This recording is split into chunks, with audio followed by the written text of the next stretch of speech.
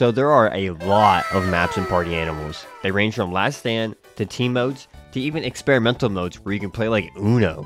What? Anyways, I thought it would be a good idea to rank all of the maps from worst to best. I am basing this off just my own personal opinion. So if you despise me forever for how I rank them, please let me know in the comments. And don't forget to like and smash that subscribe button. Let's get right into it. There are a total of 23 maps in the game, and unfortunately, I'm going to have to put Castle Wayne in the 23rd spot. The reason it's in dead last is mainly because of the lighting. I understand it's a cool idea to have a map to be in total darkness, but it really doesn't work. It ends up just being a gimmick, and you can barely see anything that's going on, and those lamps that spawn as items barely light up anything. Even the lampposts on the edge of the castle are useless, since you can't turn them around to face the map. I will say that I enjoy the theme of being on top of a creepy Halloween castle, and when it starts to fall apart, it looks really awesome. It's unfortunate that the first map they add to the game since launch was such a disappointment. But hey, there's 22 other maps we gotta talk about. Number 22, Safety Afloat. I am definitely not a fan of this map, to put it nicely. All you do is fling yourself onto that platform that spawns the balloon and pray that you grab it before anyone else does. Once someone gets their grubby hands on that safe, everyone will run for their lives to grab onto it as well. So for more than half of the game, everyone is at a standstill, pulling the safe from opposite sides of the map to try and score. And it really feels like RNG to see who runs out of stamina first. The terrain is also quite frustrating to deal with. Having a huge pit in the middle and constantly getting stuck on the low ground is not enjoyable. I find myself having to claw my way back up and jump kicking to get to the opponent's side of the map, which leads to a lot of death by falling. It's number 22, it just barely beats out Castle Wayne, just because of how ridiculous and funny it can be sometimes when everyone's just throwing themselves across the map. Number 21, Into the Game. I want to start off with saying I love the ideas that Into the Game has. Having to control an arcade machine, which brings you into a 2D pixel world to collect items to win, is such a neat mechanic. It's fun to go and hijack your opponent's machine and make sure that they don't come out as victorious as well. But what really ends up happening is that everyone just throws themselves at the arcade machines, hoping to play it, and since only one person can play per machine, there are 6 people that have to basically just goof around and wait to play. Once you finally get to play though, you only get a couple of seconds before someone comes flying at you to knock you out. It just becomes a giant conglomerate of animals throwing punches until someone wins, which either takes 20 years or 20 seconds. There's like no in between with this mode for some reason. Cool ideas in theory, but on paper it doesn't work out sadly. Also, why haven't they added these character models that are in the crowd as playable characters? A toucan? Godzilla? I'm so excited to see them in action one day. Number 20, Beast Soccer. The first sports game mode on this list. Soccer may be one of the biggest sports in the world, but in Party Animals, it's nowhere near that. The field is ginormous, and for what reason? The game mode is almost guaranteed to last the full duration. You rarely run into a game where a team wins by scoring all 3 points. You and the rest of the lobby run aimlessly across the grassy field until you get to the ball, but by then, someone already punched the ball across the map, so now you gotta turn and run around to the opposite side towards the ball again. It's also the hardest game mode to score since the accuracy of hitting the soccer ball is next to 0. It's tedious if you play offense, and it's mind-numbingly boring if you play defense. So for that, it's easily one of the worst maps out there. I think everyone has this at the bottom of their tier list. I can't think of a single person that enjoys this game mode. I do believe if they reworked this map to make it just a little more condensed and smaller, it would be a lot more fun. Maybe around the size of Buzzball, or maybe a little bigger than that. And I think it would be a lot more enjoyable to actually use the soccer ball, and you don't even have to fix the accuracy problem since the battlefield is so small. Anyways, moving on to the next map. Number 19, Typhoon. I'll start off with the positives. Playing on a submarine is a cool concept, and the water physics are great. I think that the rockets that spawn are one of the most fun things in this game. I personally love to hold on to the rockets and go for a little ride, but sometimes it doesn't end too well for me. Throwing people into the holes and the ocean is a great feeling, but it all ends once the submarine starts to submerge. Everyone flocks to the top of the sub like a moth to a flame. Every single round on this map plays out the exact same way. The players huddle up like emperor penguins until everyone drowns besides one person. Even then, there are stragglers holding onto the tail end of the sub, praying that they can cheese out the round and squeeze out that win. In the end, the rounds get really boring and just play out the same, so I'm not a fan of it. I think a way to improve this mode is maybe to have more room to move around with on the top of the sub, or maybe remove those weird angles that you can get on, like that cockpit at the top of the sub, because once you're there, it's like impossible to drag someone out of that spot. It gets super lame, and everyone that gets there first basically wins. Number 18, Lollipop Factory. I remember when this was the first map I played during the 2020 beta. I have very fond memories of this map. Get him out of here! The teams charge in towards the gummies like they are in a war. You have to drag candy towards your side and pull a lever to send them down an eternal pit of darkness. Now the gumdrops are worth points, but the big gummy bear is the real prize. It's a lot of points, and for that reason, most people will crowd that thing and try to pull its limbs apart in opposite directions. You have like 2 people from each team fighting for their lives on that bear, and then the others will grab the scraps of the gumdrops to try and squeeze any points that they can. A lot of the times, the bear gets stuck in that small doorway, which results in both teams not really getting a lot of points. My main gripe with this map is how annoying it is to get the gummies to the pit. You have to drag it all the way around the dang map. You can toss the little gummies to avoid wrapping around, but with the bear, you're doomed. If you want to try and score that, good luck. I will say they added a map that fixes all those problems, and you'll see that later down the list. Number 17, Wind Tunnel. I wouldn't call this map a bad map, it's just not very memorable for me. I don't appreciate how bad the camera angles are when you're not on the main platform though. Like I can't see anything, which makes it all the more difficult to get back on. I know it's supposed to be like a punishment for falling off, but no one is ever having fun when they can barely see what their character's doing. The main platform itself is also just too small. Having 8 players on it gets pretty insane, which is fine. It's fun to have chaos in a game like this, but you have nowhere to go, especially when the wind turbines kick in. I find it hilarious that everyone signs a peace treaty when the fans are turned on. There's always someone pulling the lever, and everyone else just huddles next to them like they're in an igloo or something. Adding that the levers will break off if you pull them for too long is a great mechanic, so that the rounds don't last forever. Like I said, it's not a bad map, but there just isn't enough that makes me want to pick this map over others. Number 16, Beast Football. Now the reason Beast Football is higher than Beast Soccer is because the field is smaller and on an incline. You may think that the hills are a negative, but I assure you it's genius. Since you have to grab the football and carry it like an item, it already makes the accuracy much better over kicking the soccer ball into a random direction. You might say, hey, if somebody grabs the football, can't they just rush the end zone for some easy points? No, you silly viewer, that's the whole point of the hills. You are constantly losing stamina if you have the ball, especially if you're running uphill. It makes it impossible just to rush from one zone to the other without dropping the ball or being forced to toss it. It's really fun to be linebackers in charge to the opposing team, batting heads together. You can even have some nice team coordination and attempt to pass the ball around, although it may not work every time. There are other sports modes I like more coming up, but this one's alright. Number 15, Beat 'em Up Bridge.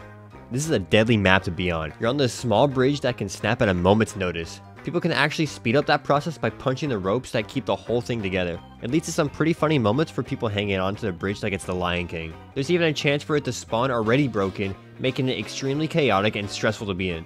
You really gotta watch out for those spectators in this map if you're gonna hang onto the bridge. They'll be trying anything to knock you off, which usually means they are spamming the fish until you fall to your doom. I've run into scenarios where your party animal will get stuck between the wooden boards because the cracks get too big, which is pretty hilarious. If I had one thing to say, I would say I wish it was easier to break the ropes because it takes like 10 minutes just to get one part of it snapped. But that's just like my only criticism, if you can call it that. It's more of a nitpick. Number 14, Beast Hockey. I do enjoy watching hockey, but it's not the reason why it's higher than football and soccer. The field is smaller than both of those maps, and having it entirely covered in ice keeps you on your toes. This time you can actually play goalkeeper with shields given to both teams that will block the giant puck as it comes your way. It may be difficult to control the hockey puck, but it's much easier to control over the soccer ball, and it usually won't end it in a standstill. You can score pretty consistently, and you can randomly out of nowhere just drop kick and sneak a goal in. It's pretty satisfying and is what Beast Soccer should be. A smaller arena with the ball being able to bounce off the walls like the hockey puck would really elevate that mode, but that's just my opinion. Number 13, Final Destination. You may not even know about this map since it's not on the quick play rotation. You can only access this in custom games under the lab tab. It really feels like a team mode though, since it's a 4v4 where you have to kill people 10 times by throwing them into a subway, having the train smash them to bits. You can explore a lot around this map. There's a telephone booth, a vending machine next to a shopping cart, and even an escalator. It's overall a pretty fun experience, but nothing insane. I feel like they will rework this map in the future since it's only accessible in custom games. It's probably going to get the winter cabin rework since that was the other map that was in the lab category. Regardless, I hope it gets its time in the spotlight. Number 12, Gator Valley. The setting for this map really carries it for me. Being inside the mouth of an alligator rock formation as water spews out is such a unique environment to be in. The main gimmick of this mode are the giant waves that will come after you while you're on the bridge. The waves are not that deadly, but they do get more threatening the longer you last in the round. The bridge makes you feel extremely claustrophobic. With so many people running around, you are bound to fall into the water. As long as the waves don't push you away, you'll be able to climb back on with relative ease. The gameplay here is fine, it's nothing insane, but I will always watch the beautiful sunset as I get thrown off the map. Number 11, Winter is Coming. This is where most of the maps start to get really fun for me. There are 3 campfires that are around the map, and the purpose of those are to keep you warm when the blizzard approaches. I enjoy how large the map is, so you'll find like 3 separate fights happening all at once. As the round keeps going, the campfires will slowly die out until everyone freezes. Bombs will spawn frequently on the map so that you can throw them at others that are huddled up against the fire. Even if you freeze, there's a chance your ice cube can slide down next to the fire and melt you back to life. The rounds can last a little too long, but other than that, I enjoy picking this map, although it's not my favorite. Number 10. Icebreaker. The better winter themed Last Stand map. The size of the map is perfect. It's not too small and not too big. I think this is the best sized map. It's simple yet effective, with the iceberg slowly breaking apart as the rounds go on. Whatever you do, don't fall into the water. It's well below freezing, so you'll turn into an ice cube pretty quickly if you get yourself stuck in it. I will say that climbing back onto the iceberg can be really annoying because sometimes your character gets stuck in like this infinite loop of jumping up to get back on but missing and going back into the water. My favorite part is when there's like 2 to 3 separate islands when the terrain breaks apart, which creates some funny moments. The ice on the floor makes it hard to control your movement, which I think makes it more fun, but when you're spectating and throwing items, it's pretty lame because when you toss an item, it just slides across the map at like Mach 10 from the ice. Number 9. Winter Cabin. Sorry for doing 3 winter maps in a row, that's just how it works. Back in the day, it was like the Final Destination map. It would be a 4v4, and to win, you would have to kill people 10 times. The way you would do this is to toss them out of windows and push them out the door into the frozen tundra as they turn to ice. There is a bar with milk cartons you can drink, which gives you the effect of the spinach item, but your controls are reversed to simulate being drunk. It was an alright game mode, but nothing insane, and recently, they reworked the map to play completely different. First, you can wander outside the map without freezing, so there's really no way to die unless you walk out of bounds. Secondly, they added a jukebox that plays music, and if you want to change the song, it costs 10 cookies. Lastly, but the coolest addition is the Uno game mode they called Pause. I find Winter Cabin to be a really chill hub world. Since there is no way to end the game besides leaving, you can just invite your friends and mess around and rage at the Uno game. I find it fun to play on this map from time to time, but it really doesn't play like most of the regular Party Animals games. When you log on to Party Animals, you're looking to just have fun and knock out all the animals in your sight. In this mode, you're kind of just like walking around aimlessly and play Uno. And Uno can only be so fun, you know what I'm saying? So it's fun, but also at the same time, it's not a typical Party Animal mode. Number 8. Luggage Chaos. The most recent map added into Party Animals. Remember when I said there's a map that's just way better version of Lollipop Factory? Yeah, this is this map. Instead of gumdrops, it's briefcases, but the objective is still the same. Drop your loot into the endless pit of darkness. The giant gummy bear problem is not present in this mode because the briefcase is just golden. It's not any bigger than a normal one. It's pretty easy to move it to your side with the conveyor belts that moves the cases through TSA. There are still people that don't understand how airports work and will still try to bring their bags through the main doors and wonder why it won't open for them. The map size is smaller than Lollipop Factory as well, so it makes it less frustrating to bring stuff to your pit to score. But there is one glaring problem that gets frustrating to deal with. If the luggage is standing upright, it won't fit through the detectors, and it causes heavy traffic that keeps everything from moving through it. Thankfully, they will despawn it after a bit if it's stuck, but it's really annoying, especially if you're trying to push the golden briefcase for some big points. Overall, this is a great map and is an amalgamation of all they have learned from the previous team maps they made.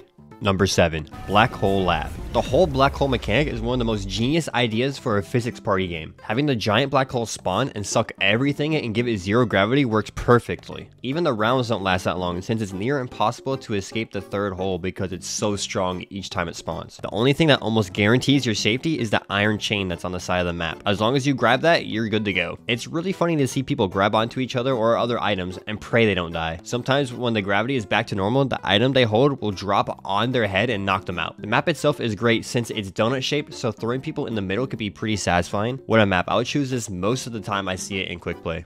Number 6. Buzzball. This is by far the best sports game mode, and it's not even a real sport. It's first to 6 points with a giant electric ball. You can pick it up like an item and toss it into their goal, but the catch is that anyone else can yoink the ball, and now you're in a tug of war. But not for long, since if more than one person grabs onto it, the ball will explode and electrify everyone touching as it launches across the field. I personally find it the best sport mode because of how fast paced it is. The arena is pretty small, so you don't have to run around everywhere. It's just a 4v4 of people trying to score. You can get pretty strategic too, since you can play defense by waiting for the ball to explode and take advantage of everyone being electrocuted. And my favorite strategy is to wait for the opponent to grab the ball as they run towards your goal. What I do is grab onto them to slow them down, and since I'm not touching the ball, it won't explode. As I'm weighing them down, I can also throw in some headbutts and knock them out, which results in a free ball for your team to yoink. If only there was a Buzzball League in real life. Number 5. Trebuchet. This is by far the most unique team mode out there at the moment. It's a 4v4 and the map is split into by a giant river. There are 2 giant trebuchets, one on either side, and the teams have to launch bombs to explode the opponent's island. Once you do it 10 times, you win. The best part about it is that you can launch yourself to get to the other side to sabotage them. It ends up being so hilarious, and there's good strats that come from it. People launch to play offense and mess with the enemy, while the defense tosses the bombs into the river to prevent them from exploding. My favorite thing to do is hold bombs and launch onto the island and hold them until they explode. This makes it much more difficult to prevent the explosions from happening. It's fantastic and always a blast when you play it. It beats every team mode out there besides this one coming up right now. Number 4. Fluffy Redemption. Each team is in a race on 2 separate trains that holds coal you have to place into a furnace to speed up the train. You can get really aggressive and train hop to pull the lever, and this acts as a brake for the train. It's pretty funny to slow down the train as they try to knock you out and throw you off the train or burn you in the furnace. Oh yeah, you can die in the furnace by the way, so be cautious of that. The coal can be thrown at people to knock them out, which is my favorite thing to do when the enemies come onto my train. Oh my goodness. If you take the risk of train hopping, you should look both ways because there's signs that the trains will drive past and you can get yourself slapped on them when you attempt to jump. There's just so many fun things that happen on this map, and in my humble opinion, is the best team mode out there as of uploading this video. Number 3. Broken Arrow. Welcome to the top 3. These maps are always going to get picked by me, and if I'm doing a custom game, these modes are always going to be there. Broken Arrow is the embodiment of pure chaos. Being on a tiny airplane is insane, especially since it turns left and right to make it even harder to hang on to. By the time the round starts, it's literally guaranteed someone is dying off rip. Either someone sucker punches someone off spawn, or they attempt a jump kick and completely miss their mark and fall off. If you somehow survive long enough, the plane will start to freeze, making it impossible to control your movement. It is so entertaining to play on this map. The rounds never last too long, which makes it so fun since there is little to no downtime. You're always in the action. The only complaint I would have is that the items you throw when spectating immediately fall off the plane since it's always tossing and turning. But it really is just too fun, so it will comfortably take 3rd place. Number 2. Conveyor. Taking the silver medal is one of the newer maps added to the game. At first when I tried this map, I wasn't really feeling it too much. I didn't have a full lobby, it was just me and 2 other friends, so we didn't really get the full experience. The more I played the map and actually had full lobbies, it easily soared through the ranks for me. The entire terrain is covered in conveyor belts that are constantly moving. It's like you're on a giant treadmill. On the sides there are super fast belts that will force you to either jump back to the center or send you flying off the map. Occasionally, there will be long-winded planks that will spew out and force you to jump over it. Be careful, the wood will drag you off the map because it's constantly being moved by the conveyors. Also, there's this weird like cart thing that's there. Honestly, not too much you can do with the cart. It's kind of random, but it can like bully you and push you off of the map. As the round gets longer, the faster the treadmill will be. And near the end, you cannot outrun its pace, so someone is guaranteed to fall off. There's a cool spot where you can hide on the sides in the early game, and you can just launch yourself out when you're ready. It's so funny. I enjoy this map so much because you're forced to constantly do something, and I love how much the bombs spawn on the map because I think it's so fun to throw them. There's only one more left we got to talk about though. Number 1. Ichiban. First place, it completely deserves the gold medal here. It's essentially the poster child map of party animals. It may be the default map, but it just outdoes everything else in my opinion. There's like poisonous fart gas that's in the low ground and it will slowly move up onto the map until it's fully covered. I think the arena is perfectly sized and there are 2 pillows you can climb on top of and chill there. In fact, there's a ton of places you can climb onto. In my myth busting video, I found so many spots, it was really fun to find. There's even one I found semi-recently where you can just chill on these little pillars at the start and the gas won't get to you, but if you move forward even a little bit, they will kill you for being out of bounds, so be careful. Once you're there, it's really hard for anyone to spot you, and if they're spectating, they can't see you at all from any camera angle. The only thing they can do is throw a bomb and bounce it off the wall to get the blast radius to launch you. Or if someone spots you that's playing, they can shoot you with a taser or an ice weapon or a crossbow. I think every time I played Party Animals, I voted for this map. It's just way too good. And that's my tier list of the maps in Party Animals. I know you're very impressed with my tier list, and to show it, you're going to have to like and comment. And don't forget to subscribe! Let me give a special shout out to my YouTube members. We're now at 5 YouTube members from last being 3. Let's go, guys. That means so much to me. Thank you so much. And thank you, all of you, for watching the video. And I'll see you in the next one. Bye-bye!